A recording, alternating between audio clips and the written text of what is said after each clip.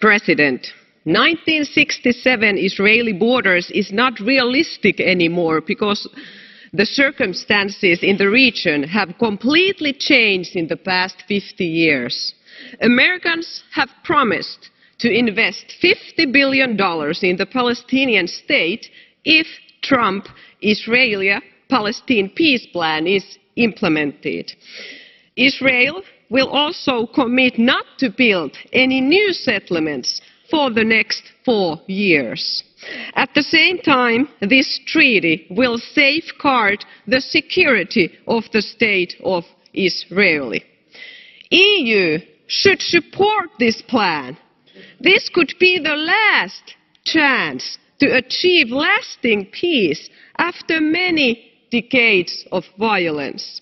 It is time to put an end to this prolonged and hard conflict. EU should not object this deal because EU hates Trump.